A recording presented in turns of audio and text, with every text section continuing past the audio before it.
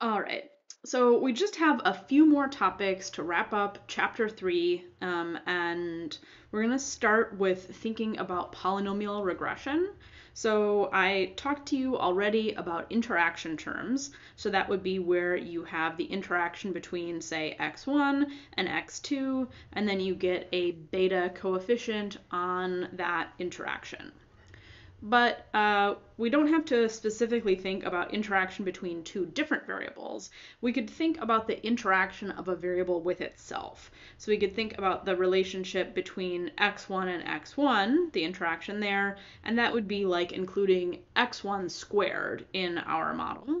And then we could have a beta on that interaction with itself. So using polynomial regression like this is a good technique if you have some curvature in your data. I think we've already hinted to this when we were talking about transformations of variables. We were transforming variables by doing square or square root or log transformations. So this is essentially the same thing. There's such a thing as a complete second order model, which is if you have two predictors, so you've got an x1 and an x2, and you're going to do a complete second order model, it needs to have all the combination of terms. So it's going to have a beta 0, just an intercept.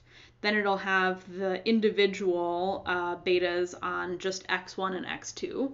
It will have both the squared terms, and then it will have a term where you multiply x1 and x2 and have the interaction between those two variables. And you can extend, you could have the complete third order model, which would have even more terms in it. It would have, like x squared times x, or x1 squared times x2, x2 squared times x1, etc. I don't put a ton of emphasis on polynomial regression because I don't think that it's usually that useful. Typically, just having variables by themselves is enough, but there's a couple examples in the book which I'd like you to read and look at, and I think there's one homework problem that's related to this. So it's just basically an extension of interaction terms. What I do want to spend some time on is thinking about the problem of correlated predictors. So if you have correlated predictors, it makes your model very brittle.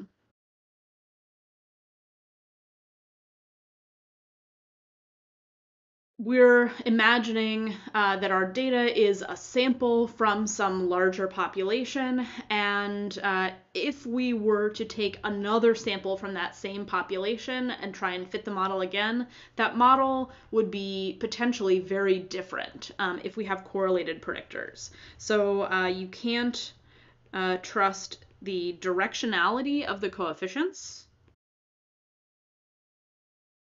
and you can't trust p-values.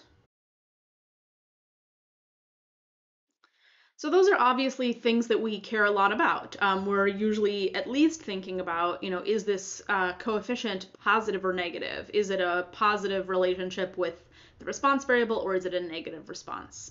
And we also really care about p-values. So the fact that we have these kind of untrustworthy models when we have correlated predictors means that we want to try to avoid that at all costs.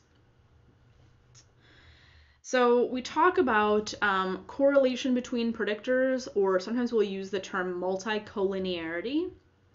And I find that students often get confused at this point in the semester between multicollinearity and a lack of independence. So I'd like to talk about both of those. So if we have a rectangular data set,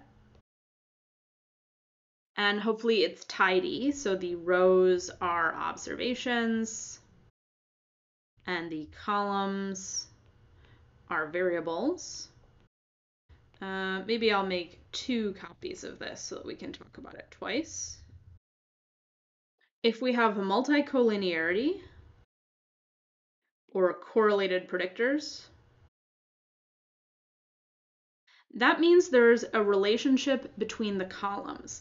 It means that this column might be correlated with this column. So that means that I shouldn't use both x1 and x2 in my model because they might be correlated with one another. Lack of independence So that's the LINE conditions. We're thinking about the I there.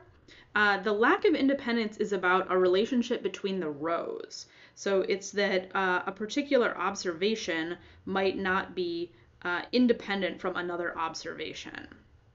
So these are two different problems. Either way, we should do something to fix it, or we shouldn't model using that data set, but they're separate problems. So I think we've talked a lot about independence and lack of independence already, and now we're really focusing on multicollinearity, which is related to correlated predictors. So if we're worried about multicollinearity or correlated predictors, one of the ways that we can check for that is by using the VIF, which is the Variance Inflation Factor. And this is basically saying, like, how much is your variance inflated based on having these correlated predictors. So the way that we calculate the variance inflation factor, it's for a particular variable, like an xi, and so we could have the VIF for that x sub I, and the way that we're going to compute it is 1 over 1 minus this r squared, where that r squared is the r squared value of the model trying to predict that x sub I using all the other predictors from your model. So let's imagine that we had y tilde x1 plus x2 plus x3 plus x4. If we were going to try and find the VIFs for each of these x's, we could have VIF1, which would be 1 over 1 minus the r squared 1, which would be the r squared from trying to predict x1 by x2 plus x3 plus x4. And then we would have VIF2, 1 over 1 minus r2 squared, and that r squared would be from predicting x2 by x1 plus x3 plus x4, etc. And our rule of thumb is we want our variance inflation factor value to be less than 5. If it's greater than or equal to 5, that's a concern for multicollinearity, and we should do something. Probably we should remove at least one of our variables.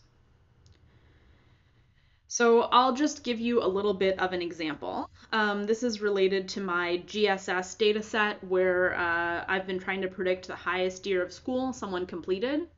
And it probably makes sense that the father's level of education and the mother's level of education would be correlated with one another. So if we were thinking about our data set in this kind of rectangular format, we've got mother's level of education, we've got father's level of education, and we might think that those two variables could be correlated with one another, that, that mother's education is already related to father's education. So it could be a bad thing to include both of those predictors in our model because they might make our coefficients have the wrong directionality, or they might have our p-values looking significant or not significant incorrectly.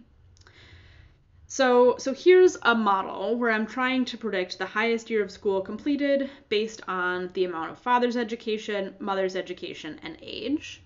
And it looks pretty good. I've got significant p-values on all of my coefficients. I've got a significant p-value on my overall model. I'm only explaining 22% of the variability in highest year of school completed, but it's looking overall pretty good. And we could do our normal kinds of assess things like looking at the plots. I'm going to skip that for right now. But another way to assess our model before we proceed with it is to look at the variance inflation factor. So I've done this two different ways here. One is I did it sort of the hard way. And in that case, I fit each of the different little models. So I tried to predict the mother's schooling based on the father's schooling and the age. I tried to predict the father's schooling based on the mother's schooling and the age. And I tried to predict age based on the mother's schooling and the father's schooling. So those are the models, which are trying to predict one of the predictors by all the other predictors. And then I'm just doing a little bit of base R code. I'm pulling out the R squared value from each of the summaries from these little models. And I'm doing 1 over 1 minus that R squared value. So this is my variance inflation factor. Variance inflation factor for mother, my variance inflation factor for father, and my variance inflation factor for age. And I was actually kind of surprised when I did this that there definitely is some relationship between mother's level of education and father's level of education, but these values are actually way below that cutoff of 5. So it might actually be fine to include both mother's education and father's education. The variance inflation factor on age is noticeably smaller than the one on mother and father, and that makes sense. We wouldn't think that your mother's education would be super correlated with your age or your father's with your age, but there's like something going on there a little bit. So I just did it this sort of hard way to illustrate to you what was going on, but the easier way to find the VIF value in R is to use the VIF function. It comes from the package car for classification and regression, and we're doing regression. And you would just run VIF on a model that had all of those things in it. So I don't think I showed you that model, but it was the one from this previous slide where I'm predicting the highest year of school completed based on father, mother, and age. And so I just run VIF on M1, and it gives me the VIF for father, the one for mother, and then the one for age. And they're the same numbers that we found doing it the hard way. So I recommend just doing it the easy way. So this is another thing to add to your toolbox when you're assessing your model, is finding the VIF. And then my last little piece of lecture content before we switch over to the kind of lab in RStudio is this idea of testing subsets of predictors. So far we've looked at p-values on individual terms in a model. We've also looked at a p-value at an overall model. But if we want to compare two models, the tool that we've been using is the adjusted R-squared. And we're going to have another way to compare two models to one another, and it's called a nested F-test. And this uses the ANOVA function in R. You'll see it in the lab, which is kind of like overusing the word ANOVA, the R function ANOVA, but we can run ANOVA on several models at once. And it's going to give us a test statistic, which is an F value again. And that F value is computed with this formula. We find the sum of squares for the model, the full model, and then we subtract off the sum of squares from the model, from the reduced model, divided by the difference in the number of predictors between the full and the reduced models. And then we divide that whole thing by the sum of squares of the errors from the full model, divided by n minus k minus 1. And this will tell us if our full model is actually better than the smaller model or not. So I think this is all easier to see when you're doing it in R, so I'm going to switch over to RStudio for the next video.